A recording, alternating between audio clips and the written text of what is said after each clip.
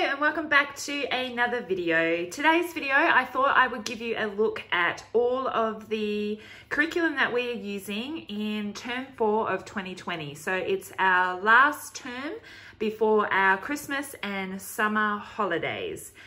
So let me get in and show you. First off, now a lot of this is just curriculum that I have already shown you that we have been using throughout the year, and basically we'll just be finishing it off this term. So for Bible, we are reading from the Story for Kids. We have got a few more weeks left to go on this book. I do have a video sharing with you how I use this book and how we do Bible study, and I'll throw a card up the top if you'd like to have a look at that video. So we're going to finish reading from the Story for Kids, and we also watch Superbooks episodes that go along with what we're reading from that. And then as we get closer to Christmas, we're going to read this book again, Unwrapping the Greatest Gift by Anne Voskamp. We used this last year, and we are going to just use it basically every year. So we will use this for Christmas time. Okay. For history, we have a lot for history. We love history in our house. We have been reading The Story of the World Volume 2 this year, and I think I have 12 lessons left, so I might have to do actually a couple of a week. So we really enjoy this. This is the read aloud book, and then I also have like the guide that goes with it that has like map work and activities and dictation passages and discussion questions as well. But I haven't printed it off. I actually just use it on my computer and just print off the mapping pages as we need them, and I just read the questions and things from the computer. So Story of the Worlds, Volume 2, The Middle Ages. We have been using these History Now workbooks. I have one for each of my kids. For Cruz, who's in pre-primary, he's actually finished his already, but Emily still has hers, and William is still working through his. So we will finish these off this term. My daughter really enjoys workbooks, so she has really liked these, and these are just another great kind of literacy lesson as well, because it's often like reading the information and answering the questions. But basically that'll cover all of the things they kind of need to know for their age group, because it is aligned with the Australian curriculum. And then this is my son who's in grade 6. This is his. This is a little bit more heavier information. But this is really good because it had like government stuff in there as well for him, which he needs to know at his age. So we will finish those off as well. And then we're still working through our Sunburnt Country with our homeschool friends. I think we will be able to finish this off this term. So we do this every Friday with our friends. So we'll be able to finish this off in term 4 as well. For geography is another subject that we really like in our house. We'll be able to finish off this. We've been working on this all year, Discover Down Under, which is Australian geography for kids. We've been using this with our homeschool friends as well. So we'll be able to finish this off this term. And then at home with me, we are just going to use these 2 books just for some fun geography lessons basically this term. So I have a flip through of this book, I Love the Worlds.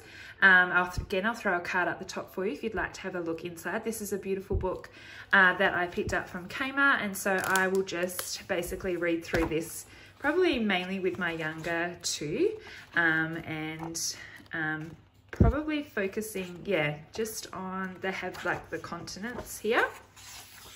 And so we'll just basically read through the pages and we'll watch some YouTube videos on anything that interests us. So if there's an animal on here we don't know much about and the children want to know more about it, we'll basically look for some more information on the animal, look on YouTube, maybe do a notebooking page things like that. So yeah, we'll just work our way through this book. And my oldest son, who is in grade 6, he'll actually enjoy this as well. He enjoys the research bit about going and finding the YouTube videos and finding out more information about the animals. So he will enjoy that too. So we'll use that. And then just this alongside it as well. So as we read a continent in here, so this is the Usborne Sticker Pictures Atlas of the World.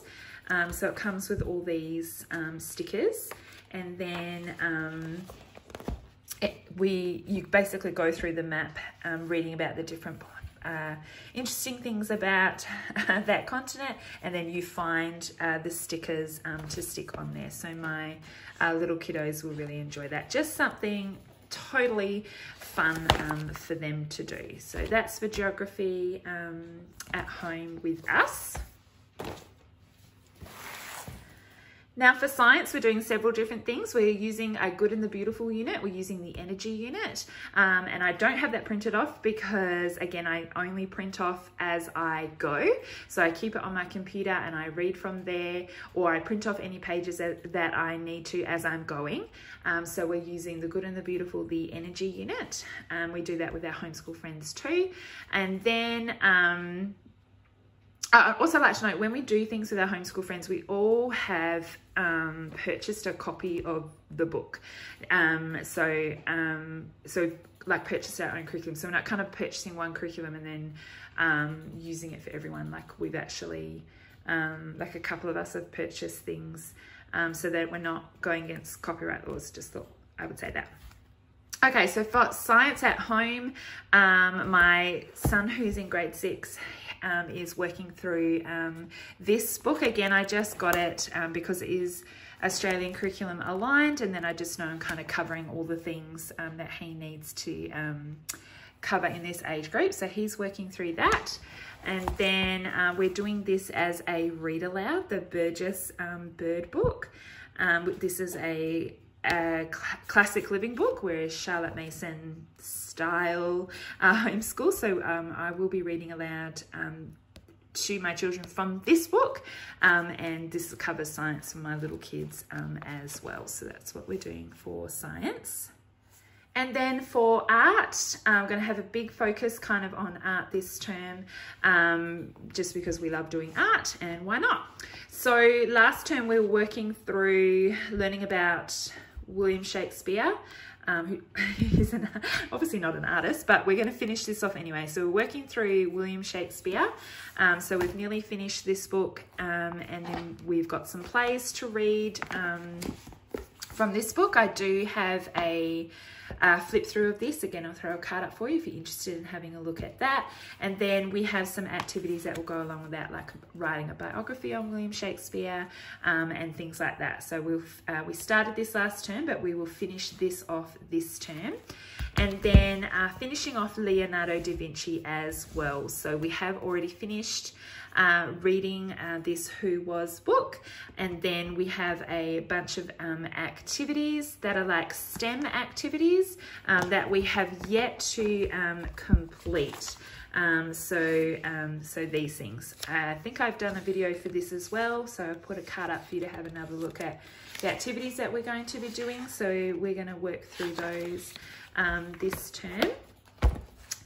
And then I also got our art book out again. We've been using this just a couple of terms. We don't do this every term. So we had a break from this last term. So I've pulled this out, and for term 4, we'll finish off doing some art lessons from this book. Again, I have a flip through of this book for you that you can have a look at if you would like to have a closer look inside. But we'll be doing a couple of lessons a week from this Evermore How to Teach Art to Children book as well. For maths and literacy, our main programs that we use are actually online. So for maths, we use mathsonline.com.au, and we really love that. So my older two use this, my grade 6 and my grade 2, and we have loved this program, and we're going to continue to use that.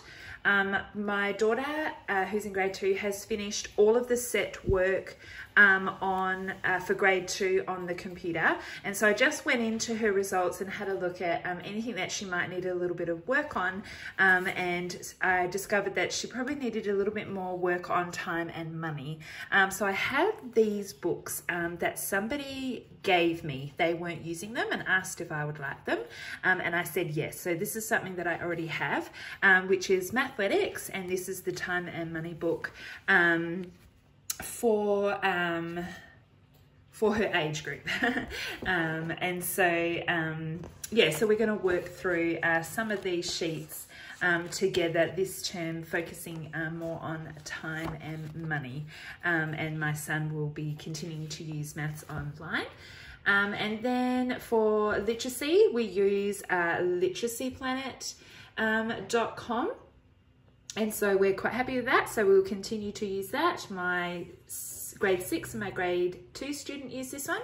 And then Crew, who is, why do I keep saying, I notice I keep saying student, children. I think I say student because I'm so used to, I was a teacher. And so yeah, in my videos, I've noticed that I always say student, but I do mean my beautiful children. So sorry for that little side note. Cruz, who is 5 years old and in pre-primary, he actually uses Reading Eggs for his literacy program, and Math Seeds, which is on here as well, for his maths program.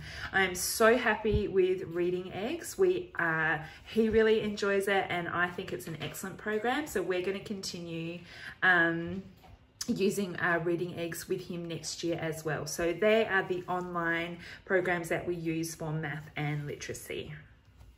Okay, so there you have it. There are all the resources that we are using for term 4 here in 2020. I hope you enjoyed my video today. Don't forget to like, comment and subscribe. That will really help me out. And if you have any other videos that you would love for me to film, anything that you're interested in taking a closer look at, of any of the resources that I've shown you or how I use them or anything else, just leave a comment down in the description box and I will see if I can make content for you that you're really wanting to watch. Again, thanks for watching my video today, and I'll see you next time. Bye.